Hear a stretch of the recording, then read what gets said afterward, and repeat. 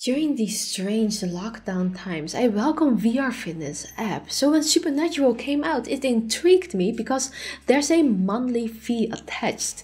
Does that mean it will provide something we haven't seen before? Good day people, Cas here, and I want to answer this question today. Supernatural is a newly released app that is supposed to be a full fitness package for virtual reality. This app reminds you a bit of the 360 mode in Beat Saber, but it's not a one-time buy and play it forever kind of thing as we are used to with our VR games. You have to pay a monthly fee to get access to the workouts, but you do get personal coaches like him and her. But let's find out if it's worth it, but make sure to stick around until the end to hear if I think it is, and if you like what you see, please consider subscribing for more. And now, join me beyond reality. At the time of making this video, there's an introductory rate of $19 a month and a free trial of 30 days. For this, you get new full body workouts every day and various personal trainers who are called coaches in this game. And after you've gotten these workouts, they are available to you on demand. Some other features include tracking your progress with the companion app, scheduling workouts, and following friends for some healthy competition. You can also connect a heart monitor, but to check which are supported, you can check out the frequently asked questions page on the Supernatural website, which I've linked below. But I think this is the first time that we see a fitness app in VR that's subscription based. And my first impressions are that $19 a month is pretty expensive unless it can provide me something unique. So let's talk about the gameplay first. In Supernatural, you can do workouts that are between 12 to 30 minutes long, and each workout consists of multiple songs and environments. Before the workout, the coach will speak to you for a bit, letting you know where to focus on, and they will introduce the environment and sometimes even the music to you too. I do like that little intro, it makes it feel more special to know where I am standing, and I mean, who doesn't mind looking at her? Oops, I mean just kidding babe.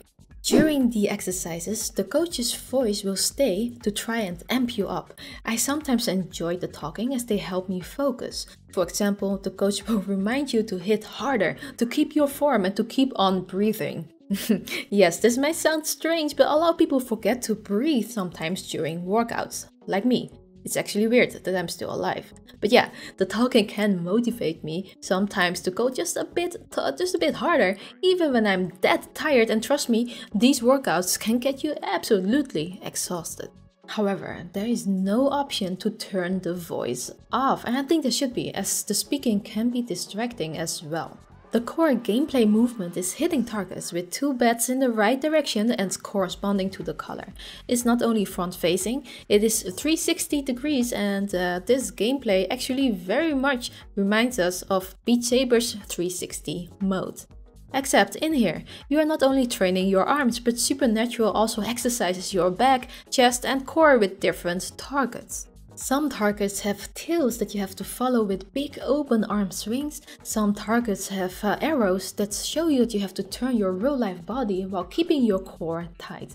No worries, it will all be explained in the tutorial. Then the game also exercises your lower body with squats and side lunges. Those are done with these triangles. Another interesting aspect of the workouts is that it also calibrates to you. Not all workouts are dynamic, but some changes to a harder or lower difficulty depending on how you play. You can see if it's a dynamic workout when you start an exercise in the app. After each song, there's a point system that shows you your total accuracy, power and score, and at the end of the workout you will get a short outro by the coach and sometimes even a short cooldown. And those were the core gameplay mechanics of Supernatural. The rest looks good as well, like the user interface gives me a nice futuristic vibe, the scaling looks great. In the video here it might look like the person in front of me is tiny, but she actually looks great and like human size when in the VR headset. Then we have the beautiful photorealistic environments, and those look excellent as well. But do I think all this is worth paying $19 a month for? I can answer that question now. After a special thanks to my right-hand patron Cas and VR, support him supporting us by checking out his YouTube channel. Now, while a game that exercises your full body is definitely welcome, I don't see myself paying this fee for this game, as there are other games out there that could give me the same kind of workout. I could combine Beat Saber and Pistol Whip, for example, for a full body workout, or even Box VR that also has exercises with squats and lunges and are made by personal trainers. Then, to connect the heart monitor, I can just use the free app YourFit. But more importantly to me, in games like Beat Saber, I feel awesome playing the game and that distracts me from the workout. In Supernatural, I am not so sure about that yet. The game feels more like a workout than a game, and I am honestly not sure if that is going to work out for me.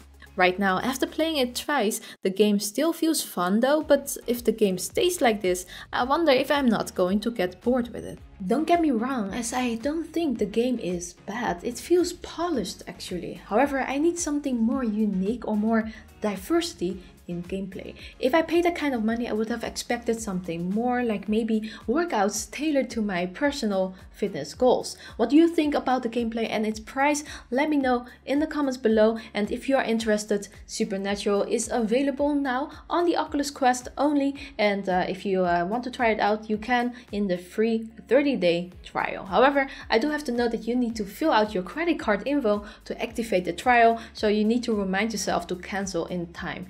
You also need an updated iOS or Android phone to connect with the app and a pretty fast internet connection. They actually recommend a 20 megabits per second speed.